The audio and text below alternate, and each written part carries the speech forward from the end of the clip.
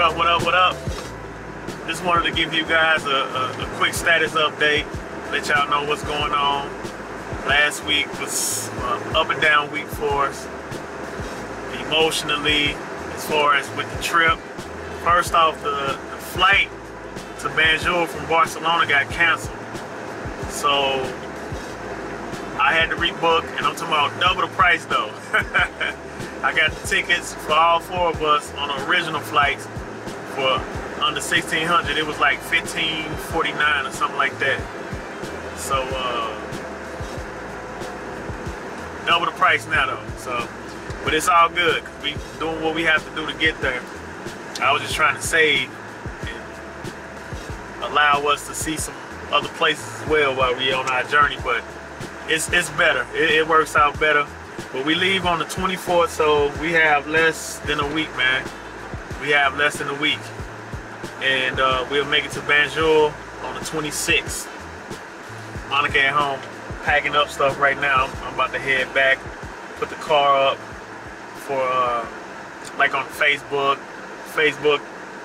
and maybe Craigslist or something like that. But I already talked to a couple people who want it, but they want me to teach them how to drive a stick shift. And I don't have time. So, but anyway, it was an emotional week, man. We felt like last week we had hit our peak high as far as our emotions and being excited about coming over there. And so now we back in realism, real life mode.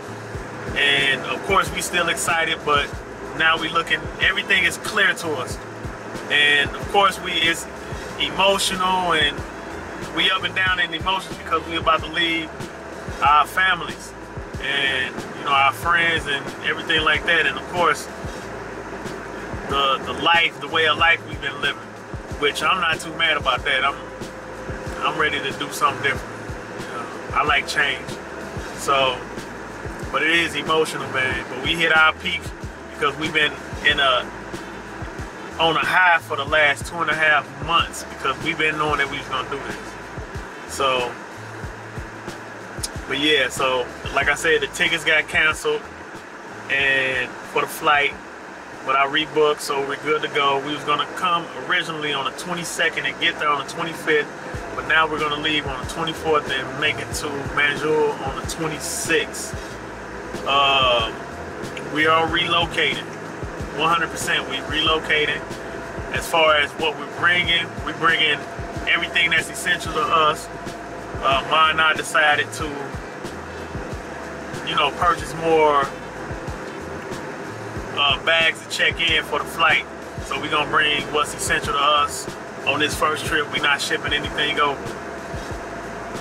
and that's gonna work out better for us. We just ready to jump in the fire. We ready to leave. We're not looking forward to the test, and y'all know what test I'm talking about. We're not looking forward to that. We didn't want to participate in none of that. We really didn't. So, but we got to do what we have to do.